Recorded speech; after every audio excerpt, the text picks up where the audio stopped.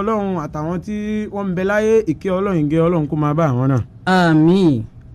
Gbogbo àwọn tí wọ́n ń gbìyànjú kí wàásí wa yìí mọ ṣeéṣe tá a fi ń jókòó báyìí Ọlọ́run ò dákun bá ṣàlékún dáadáa fún wọn. Àmín. Gbogbo wa náà pátá tọ́lọ́run bá ràn lọ́wọ́ akéṣí wa kí a gbìyànjú kájọ parapọ̀ láti wá ṣe olúgbọ̀wọ́ wàásí yìí kọ́lọ́n kó ran ẹnìkọ̀ọ̀kan wa lọ́wọ́. Àmín. Torí ìdásítọ̀ Ọlọ́run náà lélẹ́yìí lára ohun tí a fi ṣe wàásí lánàá wípé ní ó yẹ ká máa ṣe láyé ní ìwà dáadáa kọ́lọ́n kó gbàdúrà ẹnìkọ̀ọ̀kan wa. Àmín. Ẹ dákun ẹ jẹ́ kí a jọ wá ṣe olúgbọ̀wọ́ ètò yìí kọ́lọ́n kó gbàdúrà wa. Àmín. A'udhu billahi minash shaitanir rajim.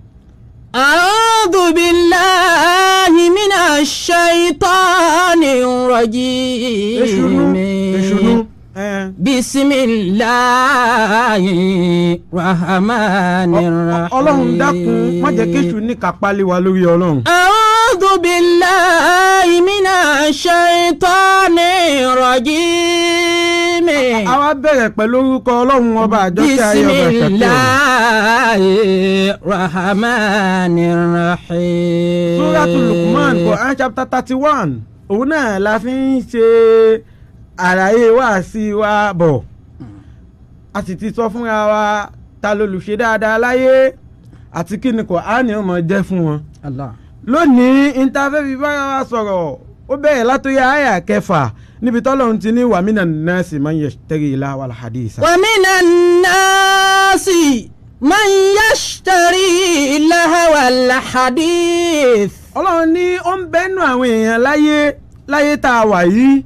Àwọn kan ń bẹ láyé tí wọ́n máa ń ra àdápa irọ́ man yashtari lahwa wal haditha tí wọ́n jẹ́ pé wọ́n ń ra àdápa irọ́. Ìdí ìwọ lọ́jọ́ ń ra àdápa irọ́ òun náà ní kí ni liyudilla an sabilillah. Liyudilla an sabilillahi. Àdápa irọ́ tí wọ́n ń rà yìí wọ́n rà wọ́n fi ń dípò Al-Qur'an. Ìdí tí wọ́n ń ṣe bẹ́ẹ̀ òun náà ni wípé láti fi sọ àwọn èèyàn nù kúrò lójú ọ̀nà. Bighairi ilmi wa yattakhidha uzwa. Wọ́n rà láti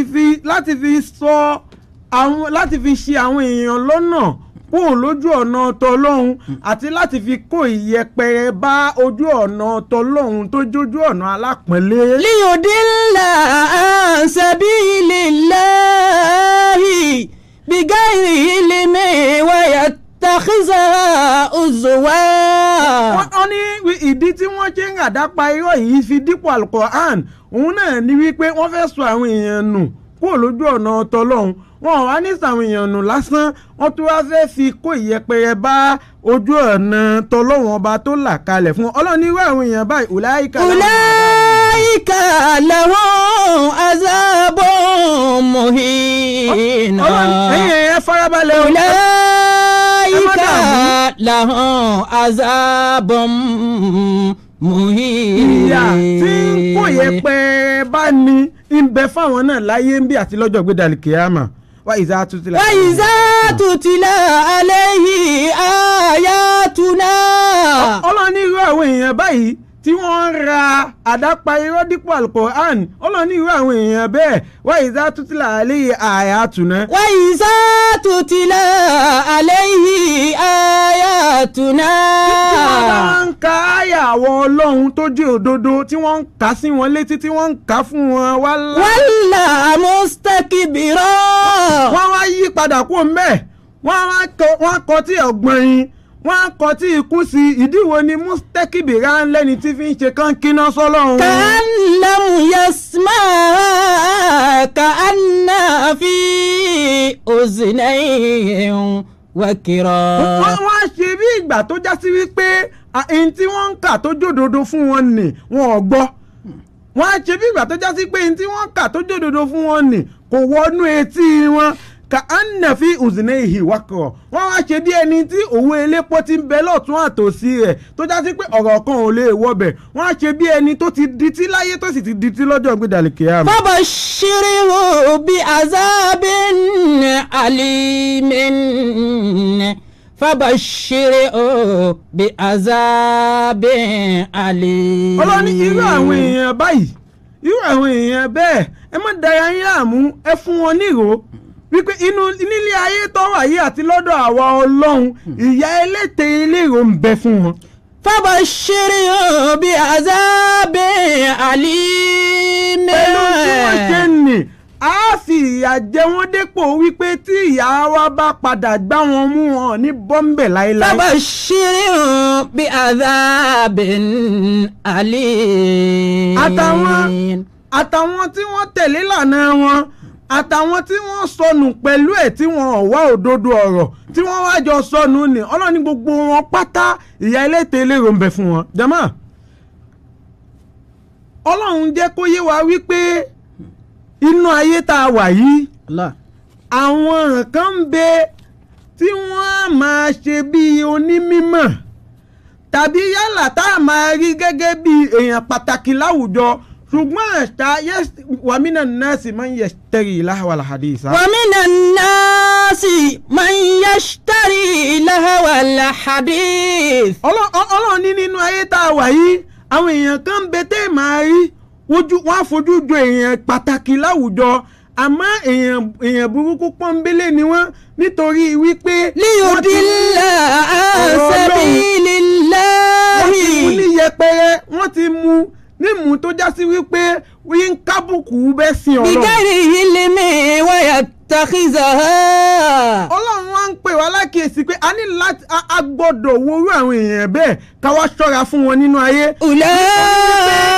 irú àwọn èèyàn bẹ́ẹ̀ yẹn àtàwọn àti gbogbo ẹni tó tẹ̀lé wọn pátápátá ìyà eléte eléèrò ni ó padà jẹ wọn.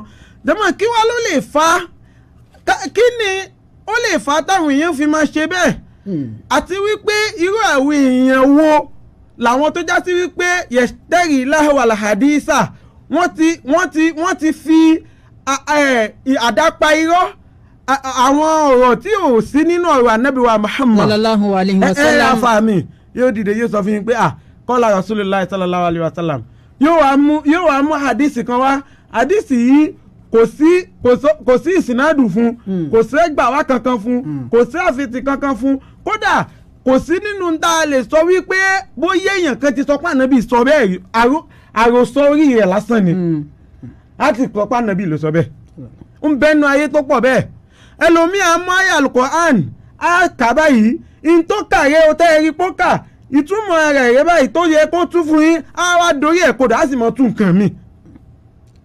وإذا تتلى عليه آياتنا. nínú ẹ̀ náà lẹ ti máa rí nínú ayé tá a wà yìí tó já sí wípé ẹni tẹ́ ẹ rí lóní mímọ̀ yóò máa ṣe tí ò dáa yóò máa ṣe ṣìnà àbí kó máa mutí báyìí tẹ́ bá ní àfà ọtí ní tẹ́ ẹ mú yìí á sì wá wà nǹkan kan jáde nínú Al-Qur'ani á wá fi parọ́ yóò wá fi gbé rẹ̀ lẹ́sẹ̀ pé tèmi tó jẹ́ ká ṣe báyìí rè yóò máa wá fọ́ Al-Qur'ani Ọlọ́run parọ́. Ọlọ́run irú àwọn èèyàn wo ní í ṣe bẹ́ẹ̀ irú èèyàn méjì ni máa ń ṣe bẹ́ẹ̀.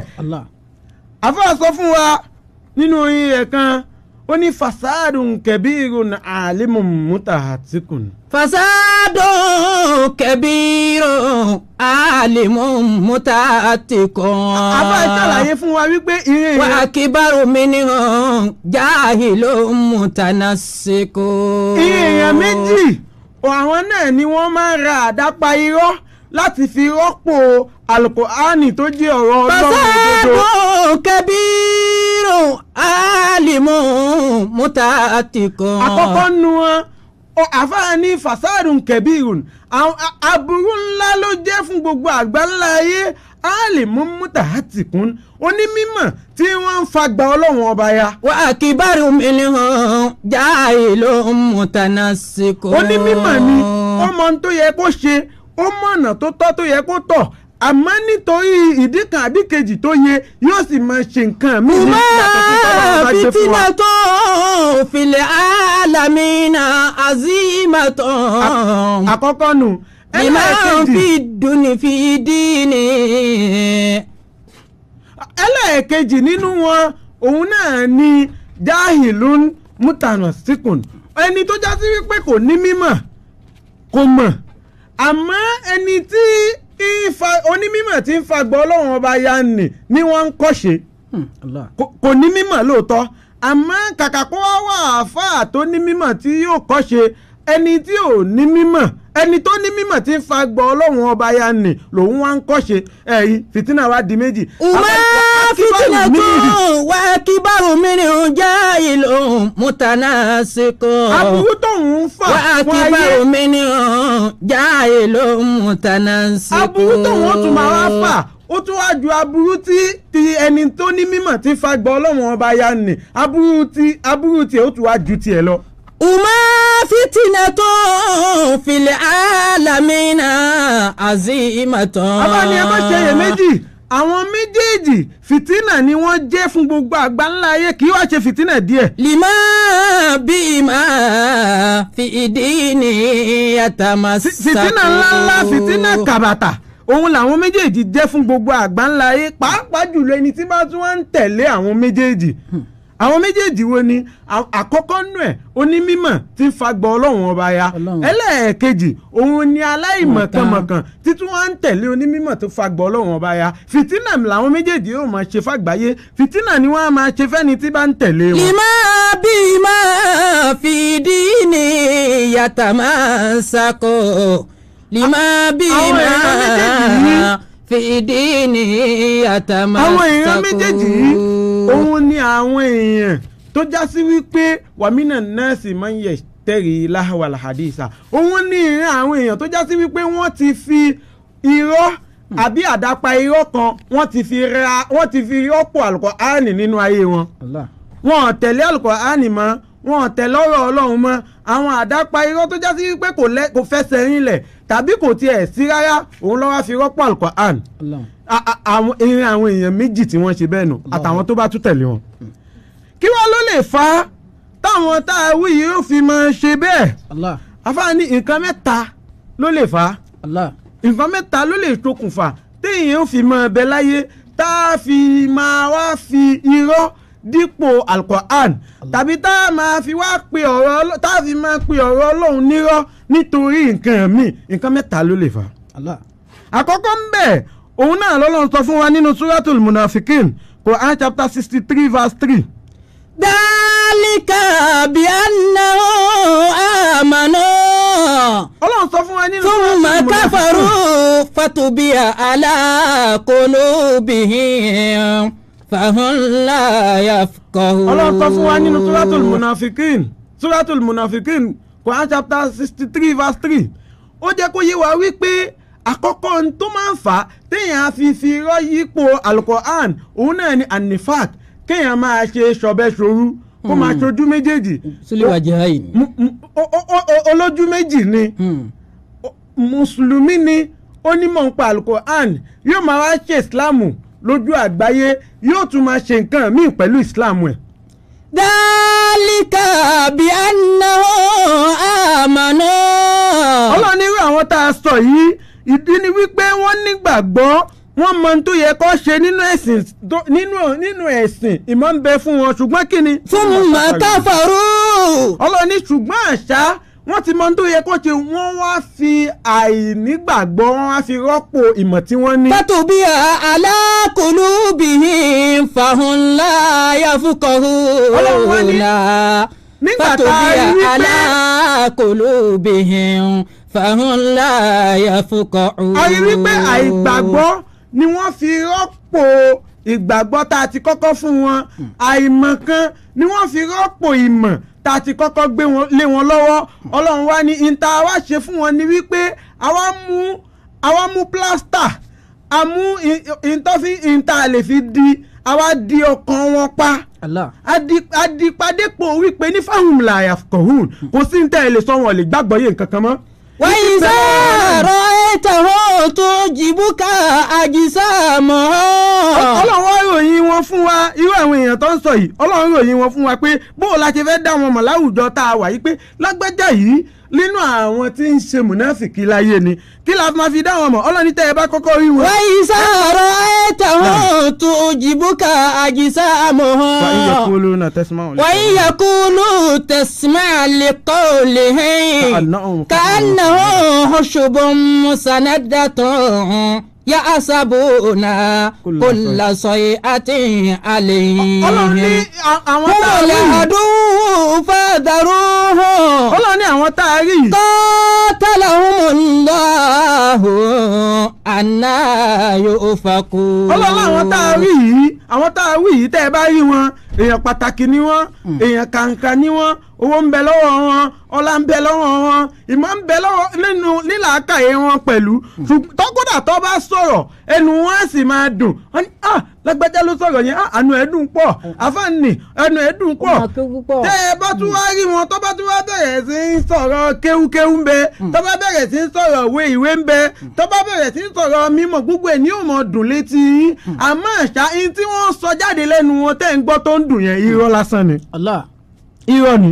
وإن يقولوا تسمع لقولهم.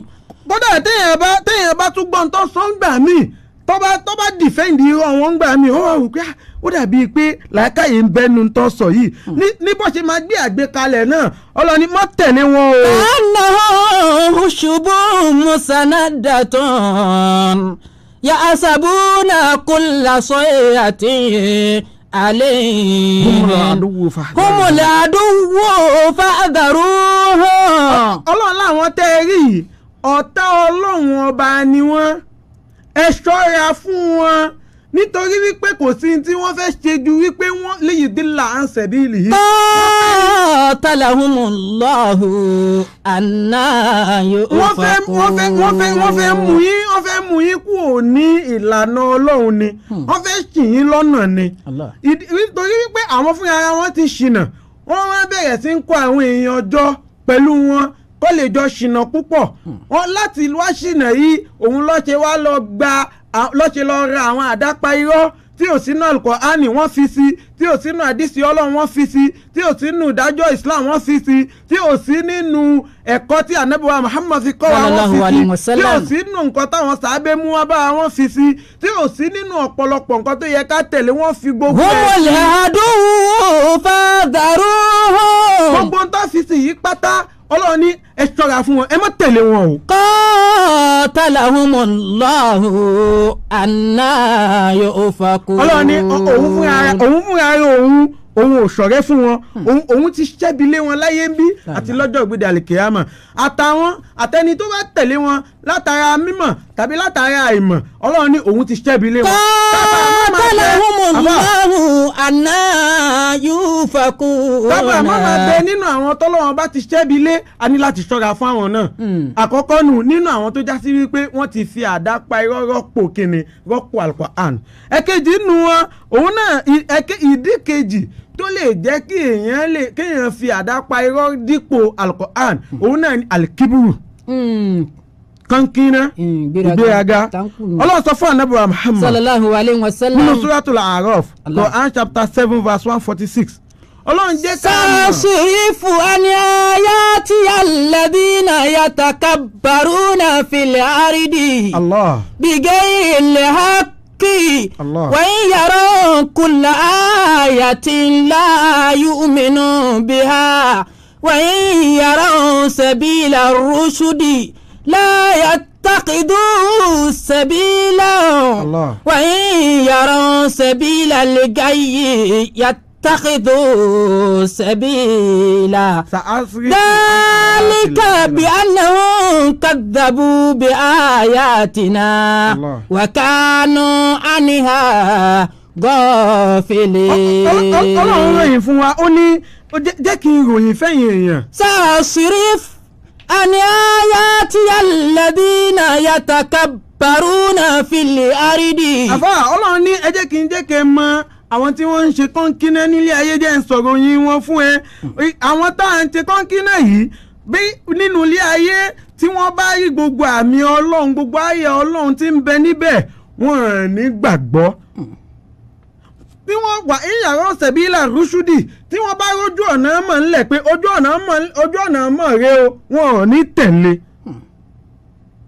wà ìyàrá sẹ̀bílà lè gáyé yattakhiduna sẹ̀bílà. àmọ́ tí wọ́n bá wá rí ojú ọ̀nà àánú pé ọ̀nà téèyàn lè fi sọnù rẹ o ìyẹn lọ́mọ wá gbámú lọ́mọ tẹ̀lé ìyẹn lọ́mọ máa mú lọ wọ́n máa mú àdápa irọ́ tí wọ́n ti rà wọ́n máa fi pàṣẹ up Ọlọ́run máa fi pàṣẹ up tó máa fi ṣe ègé ọ̀rọ̀ fúnra wọn ní tí ò sí nínú ọ̀rọ̀ Ọlọ́run wọ́n á máa wá fi kún nítorí wípé kí ni wọ́n ti ṣe kí ni ìtàkàzú sẹ̀bí ìlàlọ́gọ́ yìí wọ́n ti mú ojú ọ̀nà àánú wọ́n ti mú láàyò òun lọ́wọ́ ń tọ̀ lọ. dhalika bi annahum kadhabu bi ayatina wa kanu anha ghafilin. Ọlọ́run ní ẹ lọ mọ̀ wípé òpè lásán ni wọ́n ẹni bá ti gbéraga sọ àyà Ọlọ́run dépò wípé wọ́n ń fi nǹkan míì rọ́pò àyà Ọlọ́run Ọlọ́run ní ẹ lọ mọ̀ pé irú èèyàn bẹ́ẹ̀ òpè lásán ni kò nímọ̀ kankan ẹ̀rí irú èèyàn bẹ́ẹ̀ kò sí ìmọ̀ kankan tí ń bẹ fún ẹ̀rí ìdí kejì ní tó já sí wípé èèyàn lè máa fi irọ́ dípò ọ̀rọ̀ Ọlọ́run ọba Ọlọ́run èyí tí a wí yìí Ọlọ́run má ṣe ní àgbẹ̀mọ fún wa Ọlọ́run má ṣe ní àsọmọ fún wa Ọlọ́run àwa tí a gbọ́ Ọlọ́run má ṣe lágbọ̀mọ fún wa Ọlọ́run ọ̀làlà haúlá wàlà kúwàtà ìlà bíláhì al-aliyyil azim. lẹ́ẹ̀kan sí gbogbo àwọn tí wọ́n ń ṣe ìgbìyànjú tí wàá sí ife ń ṣe Ọlọ́run dákun bá ṣàlékún gbígbàdúrà fún wa àwa tí ó kù náà aṣèwá lójú kòkòrò kí àjọ wa ṣolúgbọ̀wọ́ ètò yìí kí wàá sí ká lè rí ṣe títí di ọgbọ̀n ààrẹ àdúrà wa Ọlọ́run tí ó gbà subhana rabbika rabbil izzati amma yasifun wa salamu ala al-mursalin alhamdulillahi rabbil alamin.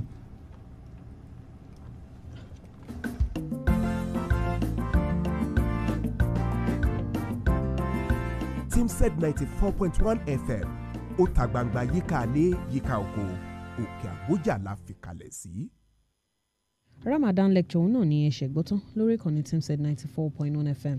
ó ti yá Teamsed FM. radio station tí gbogbo ayé ń gbọ́. ó dùn gbàngbà jìjìgbà. ó kì í ó dùn létí. radio station tí gbogbo ayé ń gbọ́. radio tó kárí ayé. ó dùn gbàngbà jìjìgbà. 94.1. radio station tí gbogbo ayé ń gbọ́. òkè àgbójà láwà. ó dùn gbàngbà jìjìgbà. ìyẹn Ìjẹ̀bú-Jẹ̀ṣà.